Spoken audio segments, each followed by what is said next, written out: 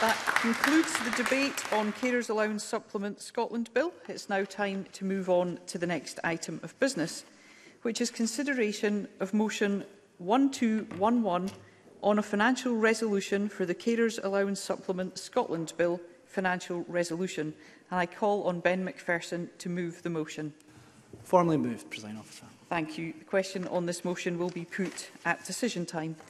The next item of business is consideration of Parliamentary Bureau Motion 1331 on committee membership, and I ask George Adam on behalf of the Parliamentary Bureau to move the motion. Thank you, Presiding Officer, and formally moved.